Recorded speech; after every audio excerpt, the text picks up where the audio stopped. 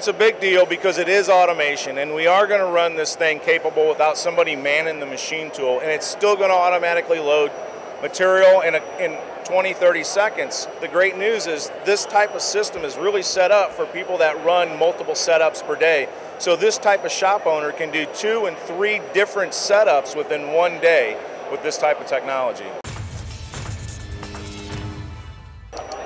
Edge technology is one of my favorite technologies to talk about, and Rick, one of my favorite people to talk with. Rick, you and I get on camera a lot. We talk about the technology. We talk about how simple it is to use a bar feed, whether it's high mix or low mix or whatever it might be, whether it's a long bar feed or it has a casting or a short bar feed, and how easy it is to load. I mean, that's all in one breath, right? And we talk about this a lot. So we always want to reiterate to the audience about the technology, because maybe this is new for someone, or maybe this is the 5th time they've seen your famous face on camera, right? But let's talk about the technology, the importance of bar feed, and how significant and easy it is to adapt for automation. Sure. So this is a great event here at Okuma where we're showcasing a short loader with their LB 3000, and essentially what this type of system is really good at doing is low volume, frequent changeover. So a shop that may have just wanting to do 50 parts and 100 parts and 20 parts, they can still add simple automation with a bar feeder like this.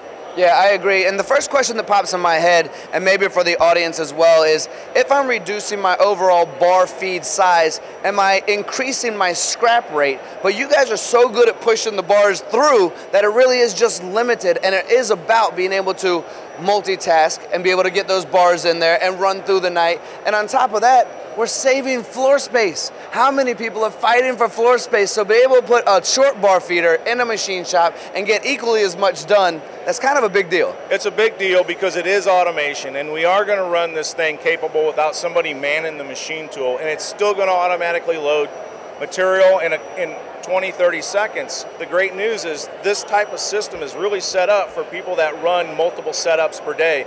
So this type of shop owner can do 2 and 3 different setups within one day with this type of technology. Yeah, and we talk about this all the time. I remember talking to you, it must have been several years ago at this point, a couple years ago at this point, and we brought up the concept that the world is getting into automation. If you're not already, you're definitely going to be, and this is maybe, discussionably, the most cost-effective way to get into automation. It's super simple. We're looking at a solution here installed that's roughly $25,000. It's a 1-day installation. It's a day of training, and so we really got somebody up and running in 2 days, automated out of the box.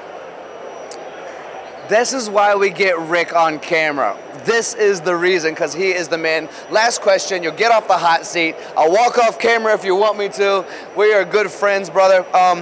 Okuma partnership. We are here today. We are enjoying ourselves today. It's like meeting friends we haven't seen in a while, right? Yeah. Getting back together. What does the partnership at Think Partners mean to you and Edge? So it's a really valuable partnership that actually transpires to the end user. The customer benefits from Partners in Think because it allows Okuma to give us the ability to have the machines, the open architecture to their API, to their software, to do research and development with their machines to streamline interfaces and processes here in this building. And at the end, the customer benefits from Partners in Think. We love the Partners in Think program here at Edge. That's a great final statement. I have nothing to add. Thank you all for watching MTDCNC. This is my buddy Rick, and this is Edge Technologies.